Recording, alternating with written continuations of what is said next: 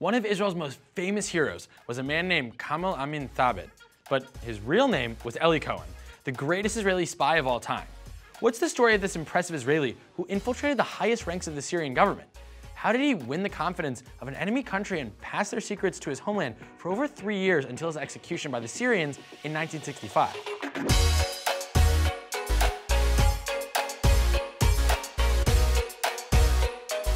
We can't talk about Eli Cohen without first talking about the Mossad, Israel's intelligence agency. The Mossad was founded on December 13, 1949. Mossad agents have since been involved in countless intelligence gathering and counterterrorism initiatives. You've definitely heard of some of their accomplishments, which include abducting Nazi fugitive Adolf Eichmann, the architect of the Holocaust's final solution, and bringing him to justice in Israel in 1960. Mossad agents also tracked down and took out the leaders of Black September, the terrorist group responsible for the Munich Olympic massacre of 1972. The Mossad has carried out hundreds of operations in Israel and around the globe, but these are less well known, which is kind of what you would hope for from one of the world's top intelligence agencies, right? Most top intelligence agencies have their unsung MVPs, and Eli Cohen earned that distinction with the Mossad in the early 1960s. But who was he?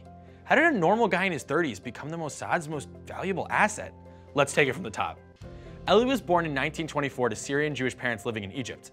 Their home was a center of Zionist sentiment and Jewish pride, and when the State of Israel was established in 1948, the Cohens immediately immigrated there. Eli, on the other hand, stayed back in Egypt to finish his engineering degree and to coordinate Jewish and Zionist activities.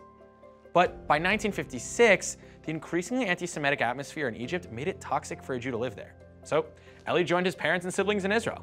There, he married an Iraqi Jew, Nadia, and together they had 3 children. He started looking for work, and in 1957, the Israeli Defense Forces recruited him for a desk job as a counterintelligence analyst. But the work bored him, and Eli tried to get a job at the more exciting Mossad. He applied for a position, but was denied because they found him to be too potentially reckless for the institution where being discreet and cautious was essential if you wanted to stay alive. But he remained on the Mossad's radar, in part because of the many languages he spoke, which included English, French, and Arabic, and also because of his photographic memory. In 1960, Mossad director Meir Amit was looking for a special agent to send to Damascus to infiltrate the Syrian government. None of the people he interviewed fit the bill, and frustrated, Amit looked through the agency's files of rejected candidates. He came across a file by the name of Eli Cohen and was intrigued. For the next few weeks, Mossad agents covertly surveyed the Arabic-speaking Jew and eventually deemed him suitable for recruitment and training. They reached out to Cohen, who was ecstatic at the opportunity to work for the Mossad. Of course, he had no idea what his mission would be. For 6 months, he woke up at the crack of dawn to train with a man known only as Yitzchak. First, Yitzchak developed Eli's photographic memory. He would toss objects onto a table: a pencil, keys, a cigarette, shekels. Cohen would glance at them for a second, close his eyes, and then describe what they looked like in precise detail. Next, Cohen learned to ID various models of tanks, aircrafts, and cannons with just a quick look. Yitzchak also trained him in tricks of the trade, like how to track a target and techniques to avoid being followed. Cohen also learned to speak Arabic with a Syrian accent. Finally, Cohen learned how to operate a small and technologically advanced radio transmitter, which would serve him well in the years to come. Eli Cohen came out of his training as a field-ready Mossad agent. Now, his true spy work was about to begin. Cohen was given a false identity as a well-to-do Syrian businessman living in Argentina. In 1961, Cohen said goodbye to his wife and young children in Israel, not knowing when or if he would see them again. He boarded a plane as Eli Cohen, swapped his passport in Zurich, and landed in Argentina as Kamel Amin Thaabet. He would throw large parties at his home, where high-level Syrian officials, airline stewardesses, secretaries, and Arabic singing stars would engage in some serious X-rated activity. Eli, on the other hand, would engage in some serious intelligence gathering activity, pretending to be intoxicated while listening to high-placed Syrians speak freely about their work. This let him cozy up to the leaders and rising political stars. These included Amin al-Hafiz, who would eventually become Syria's president. In 1962, Cohen traveled to Damascus as Thaabet, where he was helped by a well-connected Syrian businessman who believed Thaabet's backstory. In Damascus, Thaabet aligned himself with the Ba'ath political party, a group that called for the unification of the Arab world into a single state. The Ba'ath party staged a coup in 1963 and installed Cohen's old friend, Amin al-Hafiz, as president. Al-Hafiz admired Cohen, that is, Kamel Amin Thaabet, so much so that he reportedly considered him for the post of Minister of Defense. Cohen hid in plain sight. His new residence stood among foreign embassies, homes of rich businessmen, and official residences of the country's leaders. In his home, Cohen concealed his secret transmission equipment in various hiding places. Every single day, either early in the morning or late at night, Cohen would send messages back to Israel. His house was very close to the army headquarters, from which military-related transmissions were sent around the clock. It was the perfect cover for Cohen, since nobody could tell the difference between his broadcasts and the messages coming from the army. He spent the next 3 years gathering confidential information about the Syrian government and military plans from his new friends and transmitting hundreds of reports via radio to his Mossad colleagues.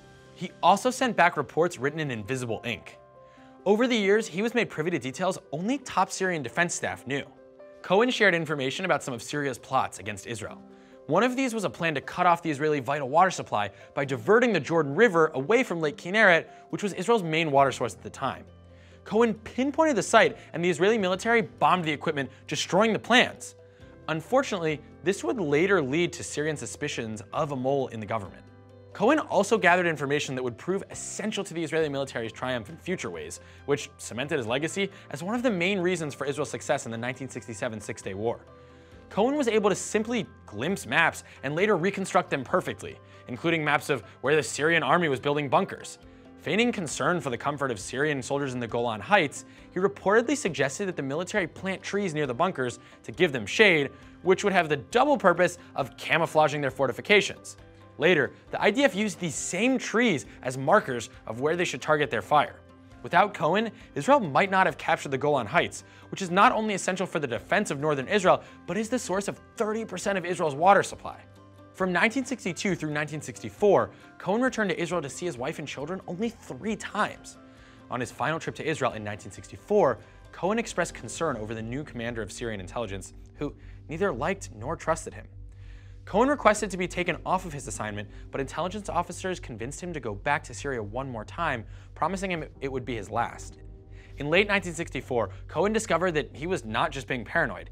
Syrian forces were actively seeking a mole that they held responsible for internal intelligence leaks.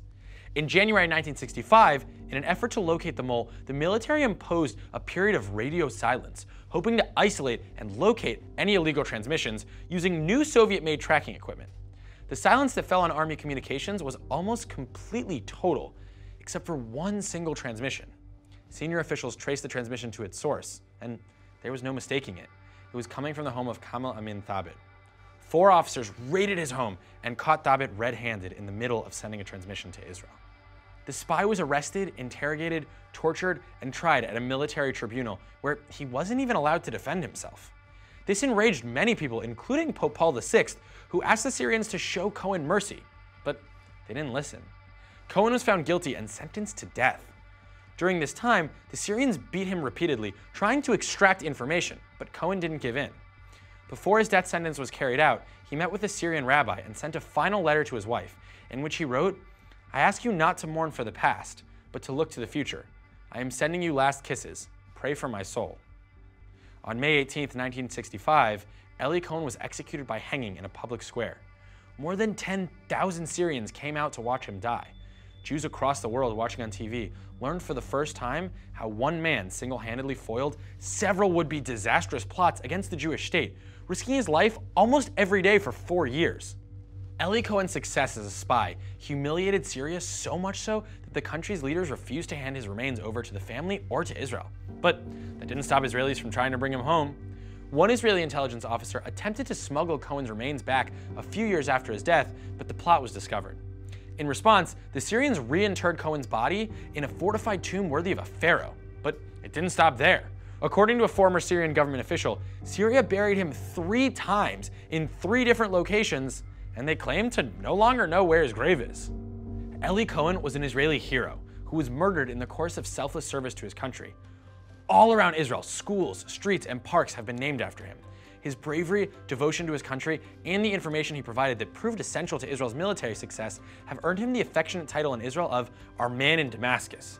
Additionally, his selflessness has inspired generations of Jews to want to serve their country. On the 40th anniversary of his death, then Prime Minister Ariel Sharon called Cohen a fighter who became a legend when he entered the lion's den alone. The amazing story of Eli Cohen's cunning, bravery, and selflessness is the stuff of legends. Through the victorious Six-Day War, Cohen helped Israel establish itself as a serious military power worthy of respect and fear on a global scale. and the Mossad as a truly top-of-the-line intelligence agency on par with the CIA and MI6.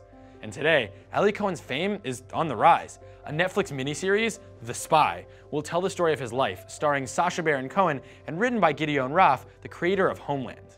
Ultimately, the story of Eli Cohen is the story of a true Israeli hero that showcases the sacrifices some people are willing to make for their homeland, and the lengths they will go to keep their home safe.